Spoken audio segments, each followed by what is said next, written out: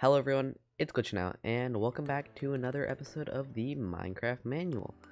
So we're starting off in the potion brewing room again because I need to brew a couple potions that we actually don't have right now, and they are going to involve the pufferfish.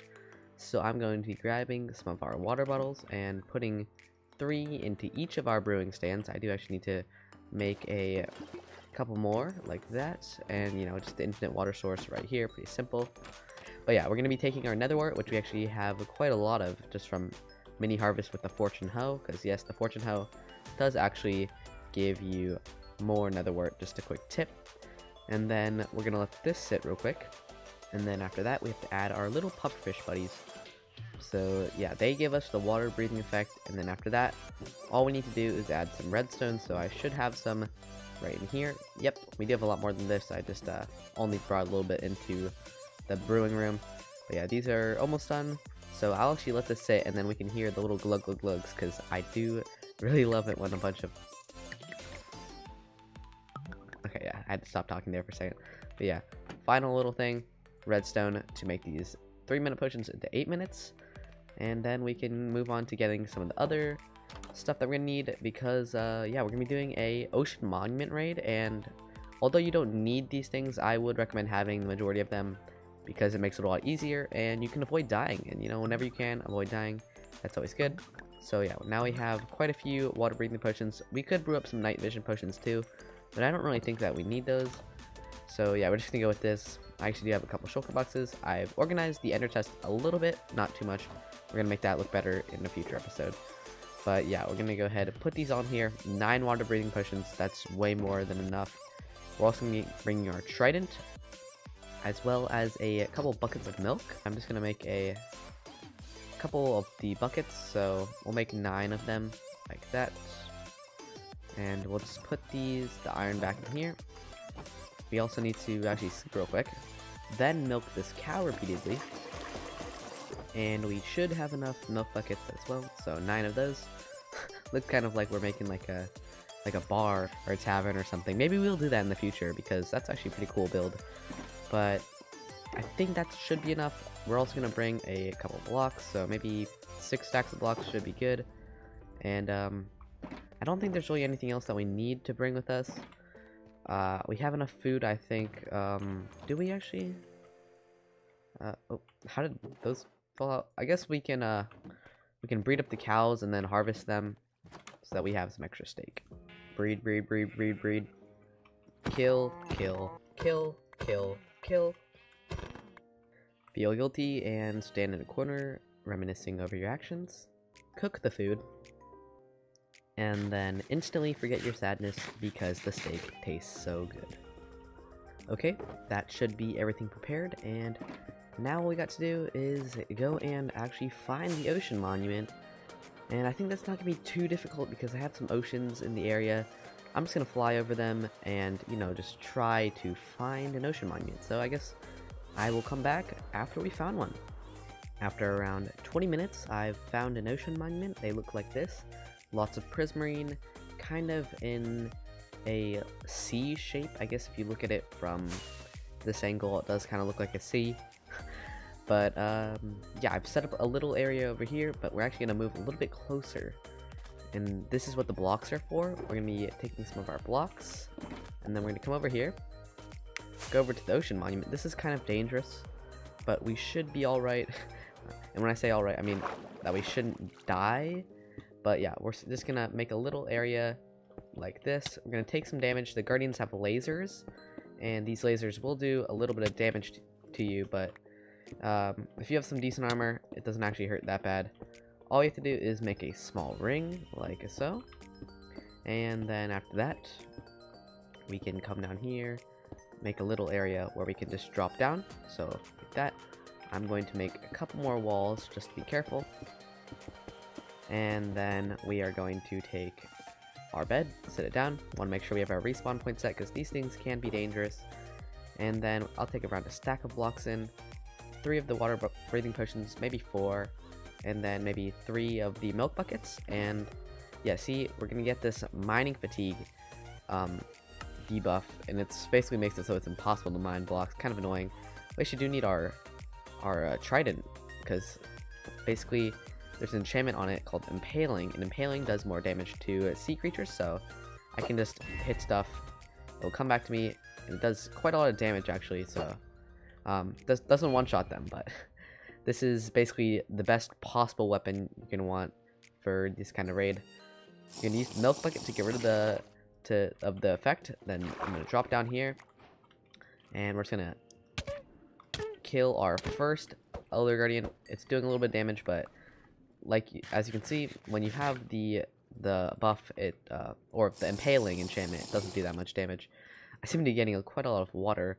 You get a sponge from these guys too, which is pretty cool.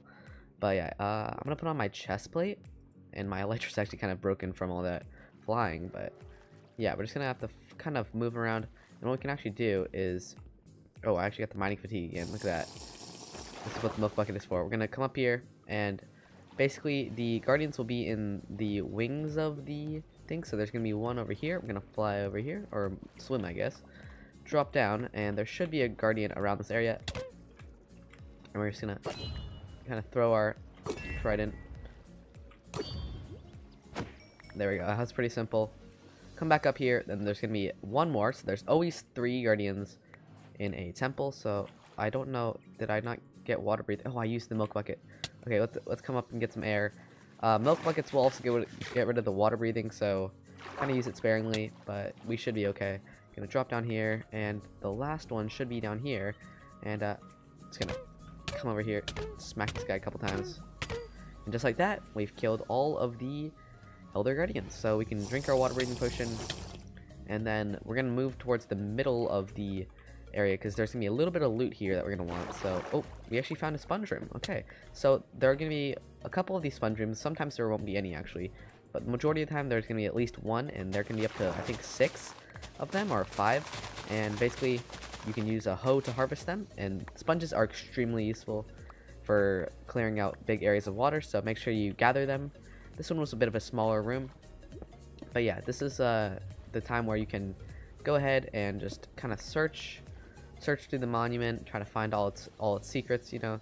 So yeah, there's gonna be one room in the middle. It's gonna kind of look like a big center room, and we just gotta find it. So it might be a little bit more difficult. We can actually just go ahead and swim right in here, and yeah, this is blocked off apparently, but if we just come up here, the guardians are actually gonna be scared of you, so don't be afraid to attack them, because when you do, they're gonna run away from you, and then that's when you kind of gotta do the most damage possible. But yeah, here's the center room. It's gonna have this nice dark prismarine area, and you're gonna have a bunch of gold blocks in here, which are actually pretty useful now in 1.16. And so yeah, that's the main loot rooms, but there's also gonna be maybe more sponge rooms. So what I'm gonna do is just kind of go through these rooms and try to find one. Second sponge room has been found. I'm gonna go ahead and harvest all of these sponges. Normally they take a while to harvest, but man, these hoes are amazing. After doing a bit more searching, I didn't find any more of the sponge rooms, but there's actually another thing that these monuments are useful for, and it actually has to do with these little buddies over there. But yeah, when we kill them, they're going to drop a couple items, so I'm actually gonna see if I can get one of them real quick.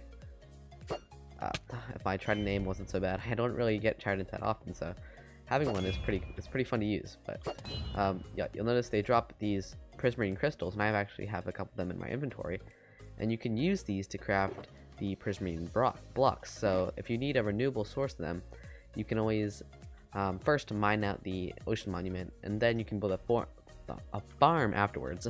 And yeah, they're usually some of the best XP farms in the game, so we're definitely going to build one of them later in the series. But I feel like this ocean monument is a bit far from our base, so I might go and find a different one at some point to build the farm in.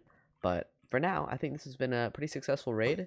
But yeah, I'm gonna go ahead, head back to the base, and see if you know, we can do some stuff with these sponges. Okay, we are back at the base, and I've got the sponges here. Right now they are called the wet sponges, but we are going to be turning them into dry sponges. Basically, there are two ways you can do this. One is you can smelt them in a furnace, which you can do, but there's actually a better way, and that involves the nether. So we're gonna head on in, and I'm actually going to see how, or not see how, I guess I'm gonna make a little room, and like this, just a tiny room, very simple, very small. And what I'm gonna be doing is putting our sponges in the offhand, and then having a hoe in my other hand. And what I'm gonna do is hold down left and right click, and basically what I'm doing is right clicking and then hoeing the sponge, and this turns the sponge into a regular sponge instead of a wet sponge. So let's do that one more time, and then we can put the stack fully in there, and see when we hold our left and right click down, we can make a lot of them when it works. It doesn't work all the time, but this is a very good way of making or drying out the sponges very quickly, and you know, it's kind of satisfying too. Hearing that sound of the wet sponges, definitely very satisfying. I kind of just like spamming these things around. But yeah, we have all of them ready. That was pretty quick.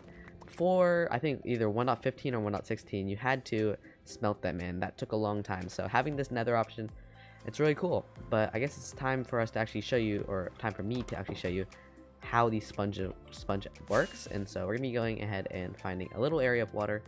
This area over here should work just fine. And what you can do is place a sponge down, and it's going to basically dry out a large area. So look at that. The sponge, it's pretty useful for like clearing out an ocean monument, which kind of ironically is, you know, where you find it. And also it's good for like these little situations over here. If I want to clear out a large area, I can just put down a couple sponges, and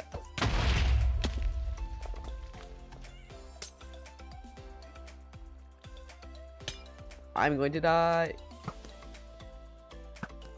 Okay, that was slightly unexpected, but you see my point, right? You get to put the sponges down so you can break them, and just like that, you should have quite a few more. And I've actually lost a sponge to a creeper, so that kind of sucks a little bit, but hey, what can you do?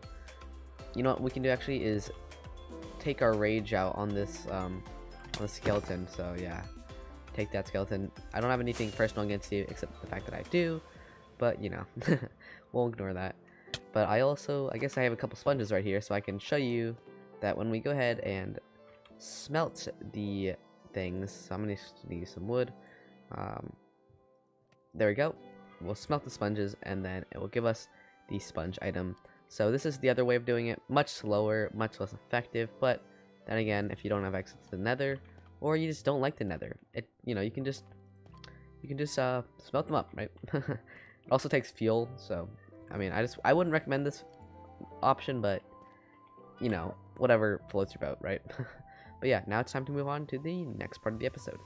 I think that it's now time for us to finally do something that I've been saying that we're going to do, but haven't done for quite a while, and that is going to be ender chest sorting, because we're not really using this valuable resource to its greatest potential, because, you know, although we have, you know, a couple things in here, it definitely could be much more efficient, and right now we just have shulker boxes full of junk.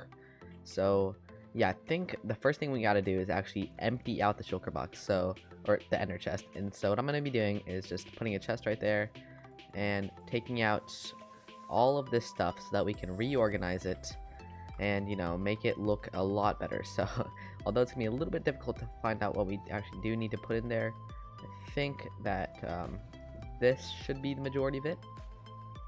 So yeah, as you can see, a bunch of junk.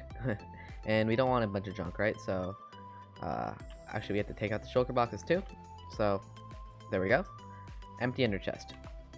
So the first thing you want to do is have shulker boxes, because these things are extremely useful for organizing whatever items you have in your inventory. So I'm going to go ahead, actually we need 24 shulker boxes. So we're getting a little bit low on shulker shells. I'll probably do an end busting stream at some point. But yeah, I have to get the chests out, which we actually have over here. Yeah, right here. I need to craft a couple more, but oh, actually no we don't. And I'm just gonna go ahead and craft up as many as I can, and put all of these for now into this ender chest so that we have a full ender chest. And then I'm going to take out this shulker box because it has a bunch of junk in it. Actually, not junk, but stuff that we don't necessarily need. And after that, we are going to be doing the thing that I think is, in my opinion, the most important part of ender chest sorting. And that is color coding your shulker boxes so that you know which ones are which. And you can also use an anvil, which I'll actually go ahead and grab so that we can rename the shulker boxes so that we can see even better. So I've actually left a couple things in here. So to start off, this I think is going to be my ocean kit. So what I'm gonna be doing is doing renaming the shulker box. So for now, I'm just gonna name it ocean kit, and I'm going to color code it so that it is blue. So I'm gonna grab some of my lapis dye, and then we're gonna go ahead put that in there, and that is our ocean kit. So I can go ahead and put that into the thing, and then we have this one. This is our end kit. So I'm gonna actually be grabbing some more lapis because I do need a little bit of blue dye, and what we're gonna be doing is combining the blue dye with the red dye to make a purple dye. And then we're going to be doing this, for now I'll name this one ender pearls, but it may change if I decide to put other end related things in it. So yeah, don't be afraid to name a shulker box something that you don't think will stay, because you know you can always change it. But yeah, ender pearls, that's purple, kind of fits the end theme, so that's another shulker box. In my opinion, the definition of riches in Minecraft is diamonds, right? So what I like to do is use the light blue dye as a riches box because, you know, it kind of looks like a diamond color. If you look at the colors, you'll see that they're actually, I mean, not identical, but this is about the closest color you're going to get to the diamond. So yeah, and then now that we have this riches box, I'm actually going to go ahead and rename this one as well. So if it doesn't run away from me, I'm just going to go ahead and name this riches, or yeah, riches will work. And then I'll put this one up here for now, and I'm gonna put the enchanted golden apple in here, pretty useful, as well as a dragon egg. And let's see, what else do we have in here that's valuable? That's more of a tool. Okay, so let's see. I mean, I might put in some of my resources from this in the future, but for now, that will work.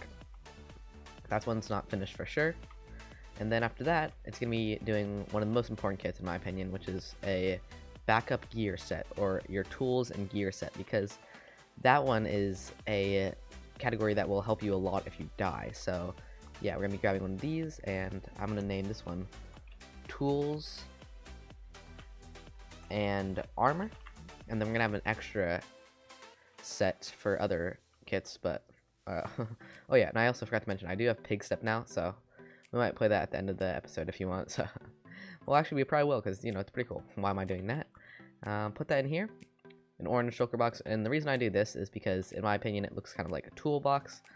And if you've ever seen like one of those Bob the Builder or any of those old shows, they usually have a toolbox, and you know, we might as well have one too. So, I actually do have a couple diamond tools, so I'm gonna just go ahead and see if there's any of the slightly better ones. I think that one's probably the best out of the ones that we have.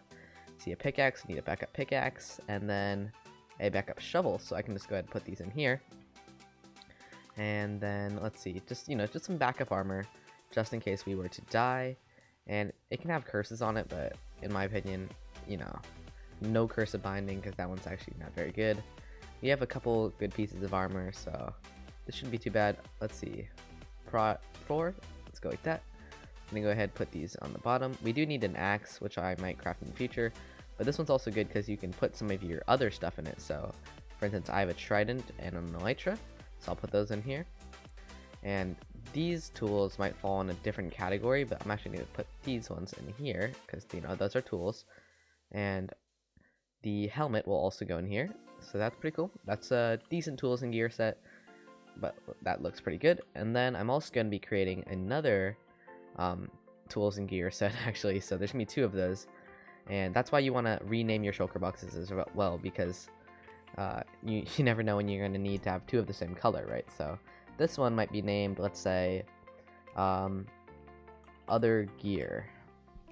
And then what we can do with this one is put stuff like our ender chests, our lodestones, any buckets of water we have, any sponges. So all of these things. Oh, sorry.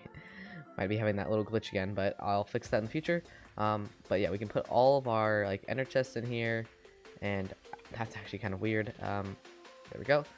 Let's see, sponges and a bucket of water. So that's a decent set of, you know, just other gear. I might actually just line them up right here. That's pretty good. Maybe even put a bed in there, but I like to keep the bed with me actually, so that's pretty good. Other gear. And then we're gonna need a shulker box for our food. So I like to use golden carrots a lot, but right now I'm using steak, but mostly golden carrots. So what we're doing is making a yellow shulker box. So I'm just gonna go ahead and grab one of these, and I'm just kind of gonna guide you through each of the colors and or my opinions for which colors are good, and then what you're gonna put in them. Because if you want to do something similar to me, then you can have a, you know, a good understanding of which ones might be good. Because I went through a lot of different phases where I used different colors, but you know, I've kind of settled on these ones after a lot of time. So yeah, steak in here, and we could have actually put the enchanted golden apple in there, but I feel like that's more of a riches, so that's pretty cool. I'm actually gonna bring the golden apples and our golden carrots with us, so you can go ahead and put these ones in here. Just some basic lunch, you know. But yeah, these are some pretty good categories. In the future, you might have an iron box or a bone meal box, depending on the farms that you have. But yeah, one other one, redstone box, because even if you're not a technical Minecrafter, having a redstone box can help you a lot in case you ever need to, you know, make a redstone creation. So I just like to have one. I don't always do redstone contraptions, but when I do, it is useful to have. So actually, we do have a redstone chest over here. So I'm gonna make another shulker box for redstone, like that. And I don't know what I'm doing, honestly. Redstone box, and then I'm gonna put some red on that. Or not white, but like that, red. That's pretty good right there. And yeah, we got a good amount of them right here, right? But there's a couple more I want to add, or at least one more, and that's gonna be a firework box, and we're gonna need white dye for that. So go ahead, put that in. I'm gonna do this, and I like fireworks to be, you know, the red ones because or the white ones because I use the red for the redstone. So you know, a firework is both red and white, so I just had to go with, you know, the other color. So we can actually put some of our backup rockets in there, and the leads will probably go in one of those shulker boxes as well. So we're gonna go pull that one out, pull this one back in, put the redstone in here. Actually, I forgot to do that, and maybe even put like a stack of redstone blocks in here just to help out. We might organize that more in the future. This tools and gear, I feel like these ones fall more on the category of, you know, your average gear, so that's pretty cool. We've emptied out that chest as well as the other ones, so now we have a pretty decent shulker box, and we have tons of, or ender chest, I keep mixing them up, but yeah, now we have a full ender chest full of lots of different shulker boxes that we can rename and use. I'm definitely gonna add more as the series goes on, but for now I feel like this is a good base set. I may be forgetting one or two, but yeah, I think that's pretty good. I'm actually gonna go ahead and put these in our riches box because shulker boxes are, you know, always valuable, so go ahead and keep that in there. And also know that I can kind of see what's in the shulker boxes, and that's because of a mod that I use that lets me do that. So we can go ahead and look inside these, peek inside them. Makes it even more convenient for, you know, whenever you're trying to sort through your gear, because otherwise you just see a couple lines of text, and I don't like that in my opinion. So yeah, we have pretty much gathered everything that we're gonna need. I feel like maybe we should put this extra sponge in here. It kind of irks me. We have one more than a stack, but it should be fine, right? But yeah, that is a fully sorted ender chest, or not fully sorted, you know what I mean, right?